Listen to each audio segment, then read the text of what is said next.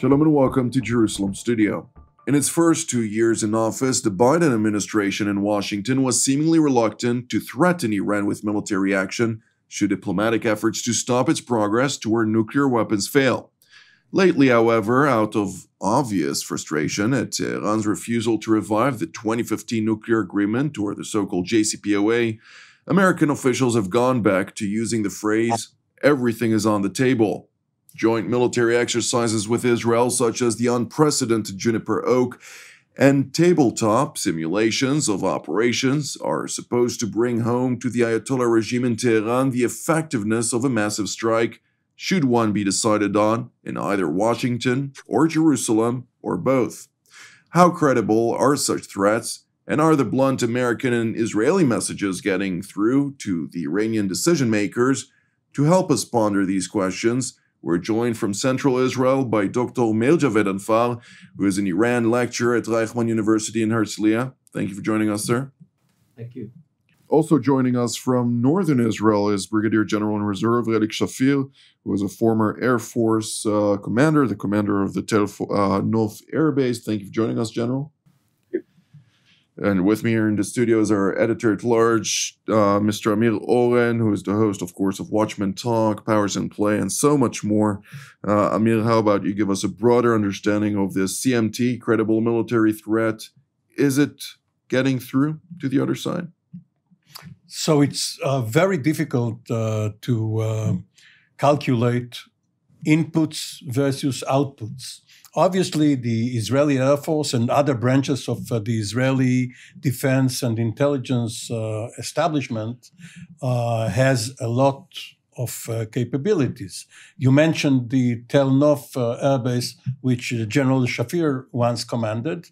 In an earlier period, out of this base, a target in Tunis was struck by F-15 fighters from Tel Nof, and this was the longest flight. It's almost twice the distance to targets in Iran.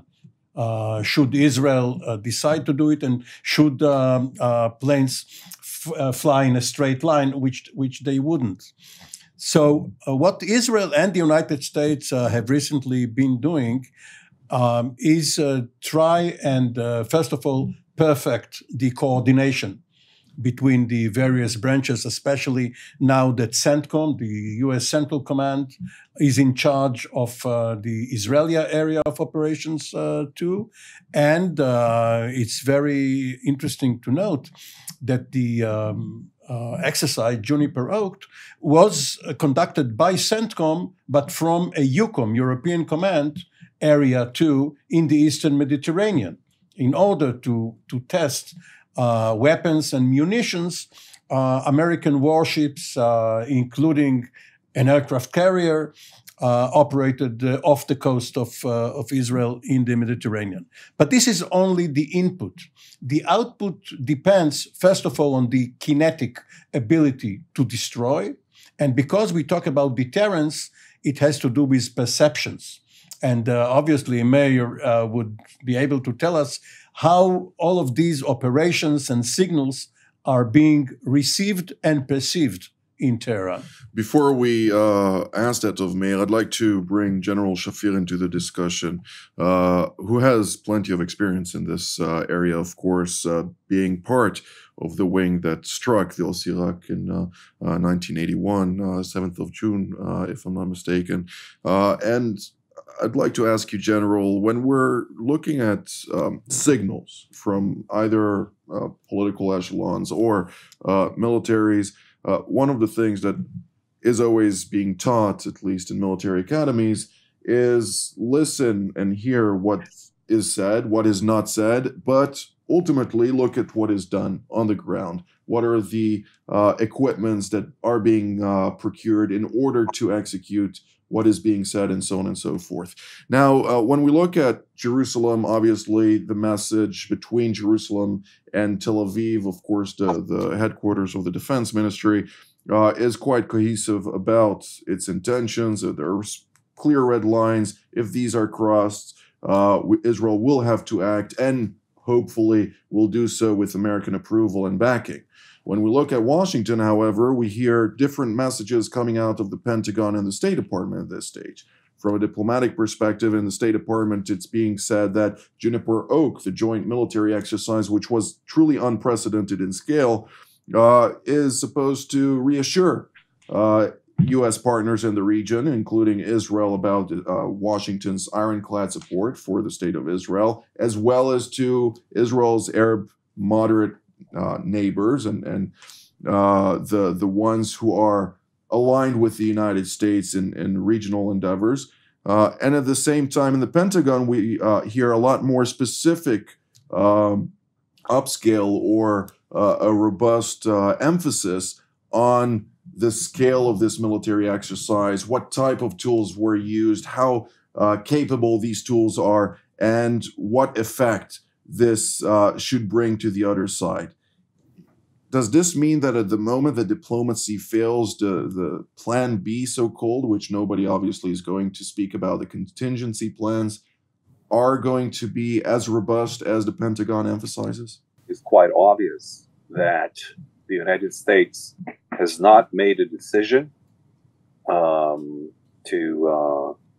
go through a military strike. And this is true that they said it's on the table, but the question is how credible it is, and how do the Iranians perceive the credibility of such a plan? Obviously, our side, the Israeli side, would like to convey to the Iranians that it's not only possible, but it may be imminent if they cross a red line. Now, the red line, it's not clear where the red line is drawn at this time, but our side would like the U.S. to be more assertive, more combative, and the United States is trying, at least the State Department, and it's always been that way, is trying to hold both the diplomatic weapon and the military weapon as compatible and exchangeable. So I think it's obvious who wants to do what. The question whether Israel can strike alone, it's not just a yes and no question. It's also whether Israel can agitate the Iranians to be destabilized to such a degree that it would force the Western forces, not just the United States, but also the Europeans, into being more active. And I think the answer to this question has been answered about a week ago with the attack on the facilities in Iran. So the question remains, in a sense, in tension between the Israeli wishes and the American strategy at this time. Indeed. Mr. Chavedanfal, I'd like to bring you into the conversation. The Ayatollah regime obviously takes Israel seriously. It changed its strategic perspective towards the Israeli military as its number one adversary in the region, and has been actively engaged in preparing for a regional scale war with Israel. Initially, it seems like a deterrent, but obviously it can also execute the orders by bringing all of its proxies into the picture and trying to destabilize the region to the point where the Americans would have to step in and try and reassess the course of action. To what degree is this threat, however, of an imminent strike truly credible? To be honest with you, on the one hand, we could say, looking at the newspaper reports published abroad regarding attacks attributed to Israel, and looking at the number of attacks attributed to the United States against Iran, and the Iranian responses to them, we could say that Israel has created a far more effective deterrence posture against the Islamic Republic of Iran than the United States. This is despite the fact that the United States is a superpower. The Islamic Republic is far more deterred by Israel than the United States when it comes to regional activities and attacks associated with Israel, especially in Syria, in the international press and elsewhere. At the same time, despite the fact that Iran, the Islamic Republic of Iran, is more deterred by Israel, that has not translated into major, let's just say, preventative actions or major stoppages in Iran's nuclear program because of concern regarding a possible Israeli attack. I don't see the Iranians stepping back their nuclear program at the moment because of such concern. They are continuing to enrich at 60% at levels which are far closer to 90%, which is required to make a nuclear bomb. According to the IAEA chief Grossi, Iran has enough to build 4 or 5 nuclear weapons. It has enough enriched uranium if and when it decides to do so.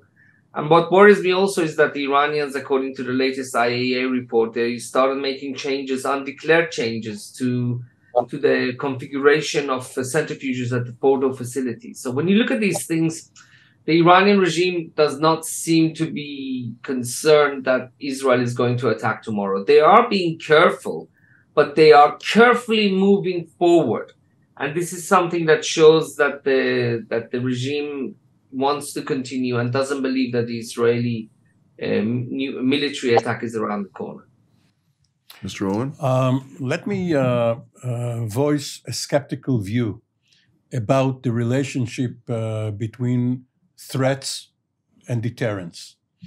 In 1981, when Relik Shafir and his 7 brothers in arms flew to Baghdad, silence preceded it. There was no threat. There were diplomatic channels with the US and earlier with France, which supplied the equipment for the reactor. But Menachem Begin or the heads of the IDF and the IAF did not come out with announcements warning Saddam Hussein that he should cease and desist. Otherwise, they will show up one Sunday and bomb it. The same goes for the 2007 strike against Deir Azur, against the North Korean nuclear reactor built in Syria. And there, the problem was even more difficult because the mission had 2 directives. One, destroy the reactor. The other one, do not cause a general war with Syria. This is similar to what is happening here vis-a-vis Iran.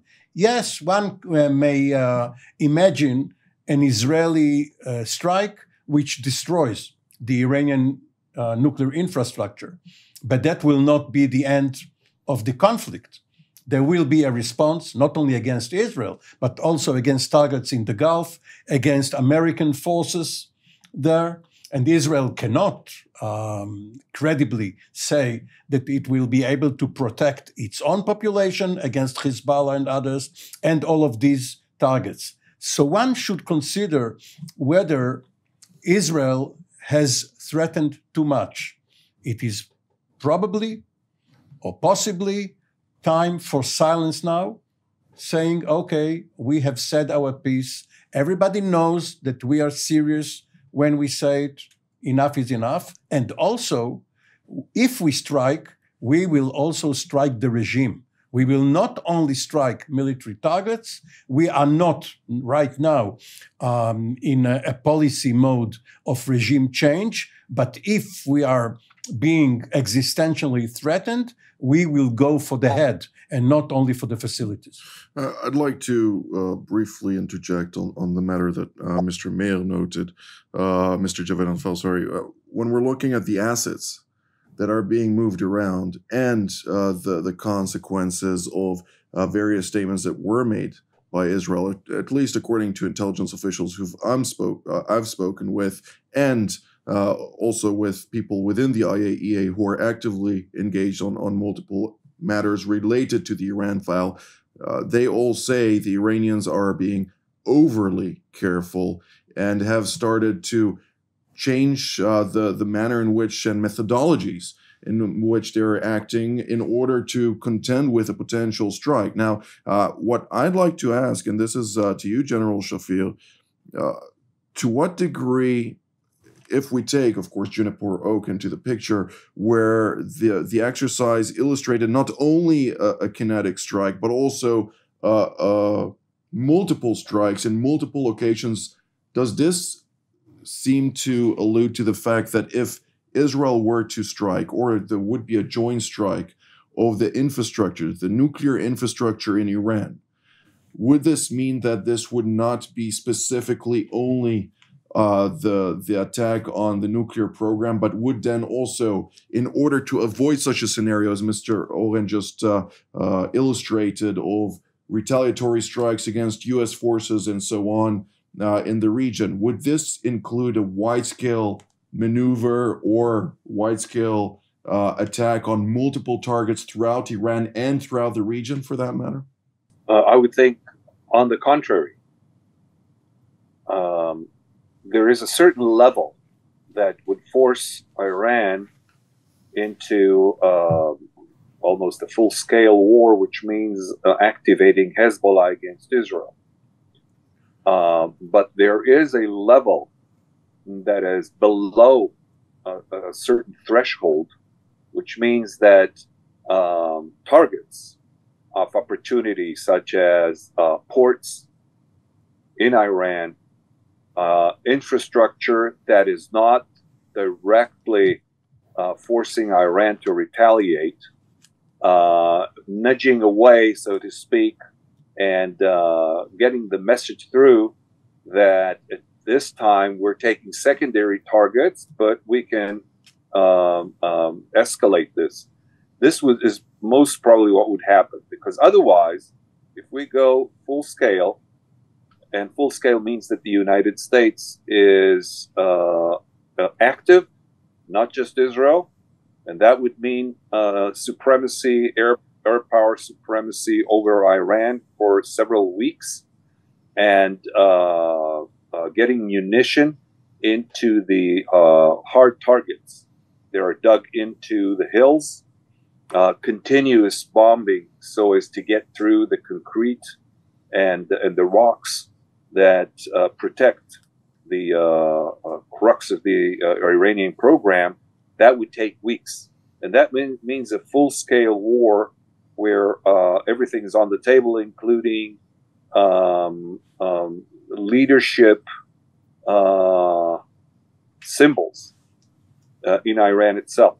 So would it, General Shafir, I'd like to interject on this matter particularly. Would it take weeks? Because when there were discussions about the million-man army of Saddam Hussein at the time, the United States also had a framework of weeks of fighting, and ultimately it took them 3 days to overwhelm that army and evaporate it, so to speak. But it was a 6-week war in which the ground phase was what you referred to. Right, indeed.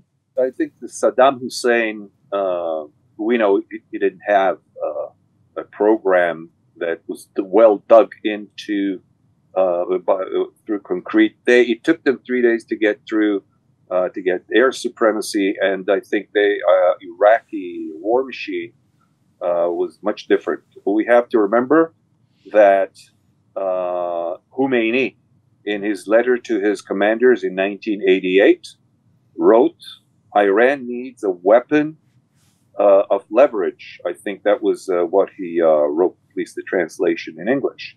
And that was a result of the war with Iraq at the time. And they've been developing this from 1988, which is quite a while. And I think strategically they would maybe, if they felt that the danger is imminent, they would lay it off for a while, because they're thinking in decades rather than in months and years. So I'm not sure that we would go into an all-out war, but we would sort of go through the edges and start putting pressure on the edges to an extent that is below the threshold of a full-scale war. I'm not sure the letter that Khomeini sent to his generals was public knowledge, but if I'm not mistaken. I'd like to ask you, Mr. Javed Anfal, where does the Iranian calculus come into the picture? What is the red line? Will they react in a manner in which they claim to react in the event of a first stage strike or second stage strike in the Islamic Republic? We've been, Jonathan, respectfully, we've been talking about the scenario of a possible Israeli attack against Iran. At least when I entered this business in 2005, and it's been talked so many times and discussed and analyzed so many times that number one, I have to agree that sometimes it's better not to threaten the Islamic Republic of Iran. I think silence from Israel would be a bigger threat to them, because then they would really worry about, well, my God, what's happening here? What are the Israelis planning to do? But whether the Israeli government is going to do that, I'm not sure, especially not with Prime Minister Netanyahu, who uses the Iran card for domestic political purposes. At the same time, another factor, which is an important factor, which has changed since we started discussing the possibility of an Israeli military strike against Iran in the press, is the Russia factor. Iran, the Islamic Republic of Iran, is a crucial supplier of weapons to Russia now, so much so that the Russians are going to start producing Iranian drones on their own soil and quite possibly improve them. Now, the question exists as to whether Russia would fight on Iran's behalf in case of an Israeli strike. The Russia experts say that it's very unlikely. But at the same time, we have to take into consideration that should the status quo continue, Iran is going to have a protected supply of drones in Russian territory, perhaps improved drones, which could threaten us. And at the same time, it's the question of the Su-35, the Sukhoi 35, which is being discussed between Iran and Russia. Now, I don't know how much of a game changer that's going to be. Nevertheless, that is going to boost Iran's confidence. So we also have to take those factors into consideration when we talk about Iranian reply to a possible Israeli strike. In terms of whether Hezbollah or the Houthis in Yemen are going to be activated, I think it's very likely. Iran sees them as its first line of deterrence and its first line of defense. Regardless of the scale of the strike, in case of a strike? Look, if you're going to bomb Iran's nuclear reactor, if I were advising Israeli military planners, then I would say I would seriously take into consideration the use of Hezbollah, because that's one of the main reasons why the Iranian regime has been building Hezbollah. Look, you could say, let me just argue against myself by saying that there were operations attributed to Israel, to the Mossad, against Natanz, for example. But these were small operations. If you're going to go in with huge aircraft, then I think that's, aircraft strike, I think then that's more likely, because Iran did not respond to the Mossad operations that were published in the international press, because those were small operations. But if you have a large scale aerial operation, then I think that could change the equation. Well, some of those operations were subsequently acknowledged, but as also the chief of Mossad, or director of the Mossad, David Barnea, noted, and also the previous NSC of Israel, Dr. Eyal Khulata, Hezbollah and Iran are one and the same. The Hassan Nasrallah is part of the Ayatollah regime. He's not a separate puppet, and he advises them in this theater vis-a-vis Israel. We have roughly 2.5 minutes, Mr. Oren. When we look at the big picture, is there a scenario in which diplomacy would ultimately succeed, considering the fact that also President President Biden, regardless of whether it was a blurb or whatnot, he said the deal is dead. We're not going to declare it, but it's dead.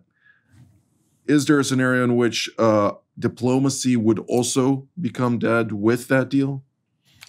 No, diplomacy is going to revive that deal or a similar one, because I'm not trying to compete with Meir for understanding the Iranian psyche. But My reading of Iran is that it is ultimately a nation of merchants.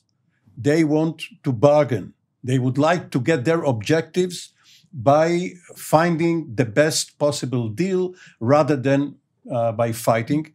And if they can convert their agreement to stay just below the threshold, if they can get the benefits of an agreement, they would prefer to. One additional point regarding the air forces of both countries.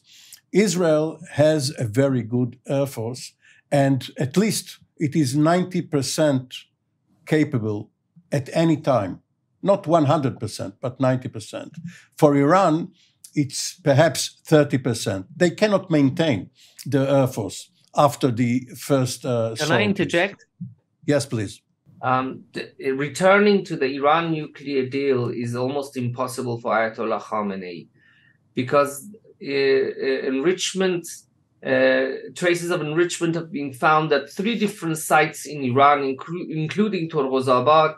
And the IAEA, and more importantly, President Biden, are insisting that he answers why there were traces of enrichment. Which they would never do. Answer that. Indeed.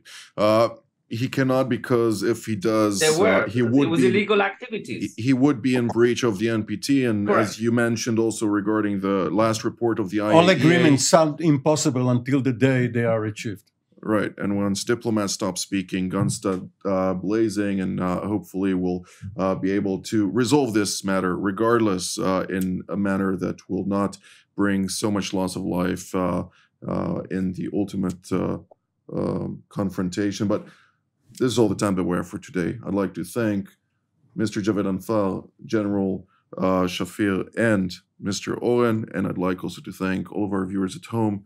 And we'll see you again next time for yet another episode of TV7 Jerusalem Studio. Shalom.